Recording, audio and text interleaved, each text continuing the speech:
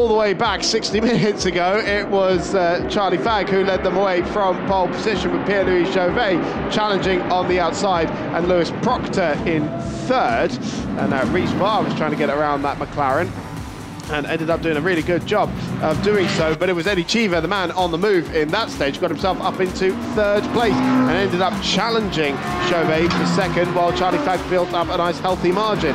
This was that battle for second place that also included the Pro-Am lead battle as well. Eddie Cheever getting right round the outside, Carol Pash following him through and making sure he stayed on the back of the class leader as well.